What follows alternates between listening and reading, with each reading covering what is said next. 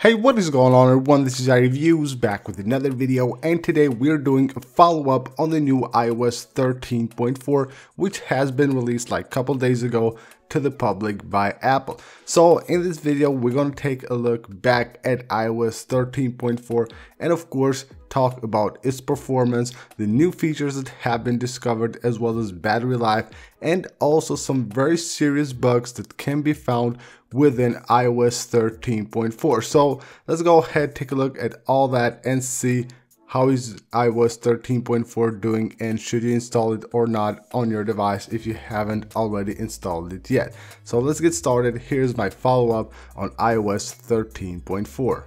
Alright, starting off with the first new change that we have noticed on the App Store. If you're searching for apps, you know that there are apps that actually offer like stickers and filters and all that stuff that you can use within FaceTime. So now when you're on the App Store, you will see here a badge for FaceTime. So when you're looking at an app, it will show you like what apps that app offers. So it will have iPad apps, Apple Watch apps, then we had iMessage apps, and now we have also FaceTime apps. So you will see right there the FaceTime logo, which indicates that this app has something to offer, like a sticker or something for FaceTime. Another change within the Music app. Now when you go to your account on the Music app and you go to notifications, you will have an option here to enable Show in Library. Now what this does is that it shows you library notifications. So right there at the top of the library on your Music app, you will see a notification showing you that your favorite artist has released a new song or an album. So for every new release of your favorite artist, you will have the notification right there at the top of your library. Now another change that I have noticed with the folders on iOS 13.4, you know when you update an app that is on a folder, it shows the circle, the update circle on the folder icon, but now with iOS 13.4 is not showing it at all. I don't know whether this is a bug or is it basically a change that Apple has done, but you won't get the circle on the folders when you're updating apps. And with iOS 13.4, Apple is also bringing third-party Maps apps to CarPlay. So if you have a car that has CarPlay, now with iOS 13.4, you will be able to use third-party Maps apps. So you will be able to choose not just from the Apple Maps, but other third-party apps as well. Performance-wise, iOS 13.4 has been really good for me since the start. From beta 1, it has done pretty good. Now I had this for like more than 1 month now since beta 1 released, and it has done pretty good, very smooth, and of course running really quick here on the iPhone 11 Pro, as it should, because it's a pretty new device. So this is the Geekbench score, 1332 on the single core score and 3422 on the multi-core score on the iPhone 11 Pro right here.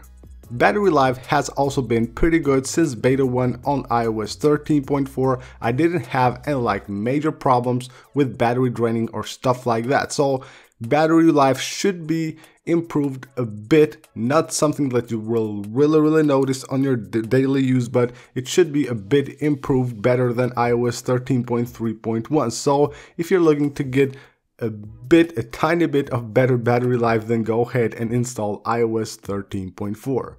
And now let's move on a bit to the older devices. So I have here my iPhone SE, which has the A9 chip, which is the same as the iPhone 6s. So basically these are the two oldest iPhones that support iOS 13. So here's the Geekbench score of the iPhone SE, 563 on the single core score, 1042 on the multi-core score.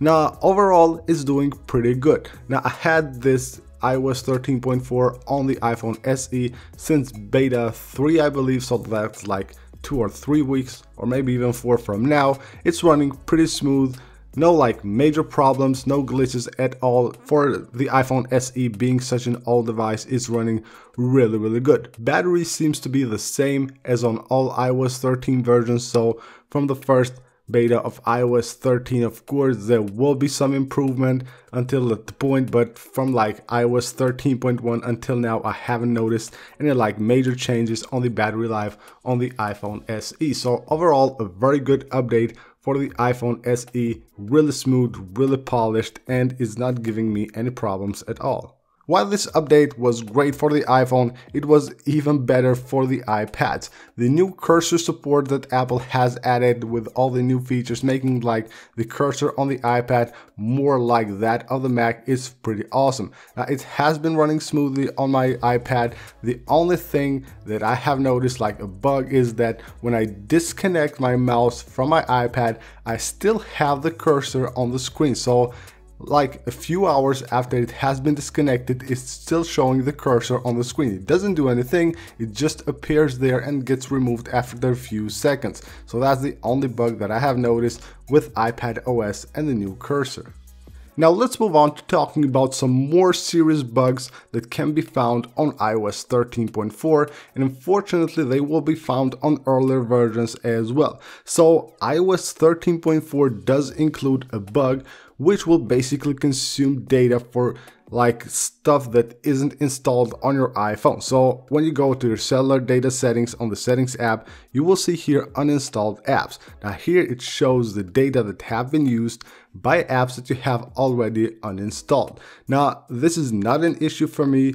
From the reports I have read, this is mostly an issue for users of the iPhone 10, the iPhone XR, and the iPhone 11. So basically what's happening here is just data is just floating from the iPhone, and you will see if you have one of those iPhones, take a look at the data that uninstalled apps have consumed and just take a look at it. If you have like a certain number, don't uninstall any apps and see if that data is increasing even without you uninstalling any apps. So basically the report's saying that from the support from AT&T and Verizon, the tech support is telling users that they are aware of this problem, and also according to Verizon, the data basically is using ports that are associated with audio and video streaming. So Apple of course knows of this problem. This is a problem that is also on earlier versions of iOS 13, and hopefully there will be a fix very soon. So of course Apple will be working on this. Hopefully the fix will come really soon. For now, it is not like there is any solution, anything you can do about it. Just make sure you check out the data here at the uninstalled apps section and make sure it's not moving without you uninstalling any apps that previously have used data at all. So this is a pretty major bug. Hopefully there will be an update very soon to fix this problem. The next huge bug that can be found on iOS 13.4 is a bug that has to do with the VPN connections. Now this has been discovered on iOS 13.3.1, but unfortunately is still present on iOS 13.4. So basically this bug is just keeping VPNs from being able to fully encrypt the user traffic and data. So what happens when you connect to a VPN connection? Basically, the operating system of your device will close all the existing internet connections and will just reestablish them all through the VPN. But according to Proton, they have discovered that on iOS 13.3.1, the operating system won't close all the existing connections, so that's where the issue happens. And this issue is still persistent on iOS 13.4, and that's really bad. Now, of course, Apple knows about it and they're working on a fix. Hopefully there will be an update very soon to fix this problem. So there is a fix to this, a temporary fix, of course, a workaround that you can do. So basically what you will have to do is first of all connect your VPN. Once you have done that, go ahead and turn on the airplane mode and then just turn it off and you're good to go. That problem will be fixed. So you will have to do this every time you disconnect to a VPN and then connect again. So this is the workaround for now. Hopefully there will be an update to fix this very soon.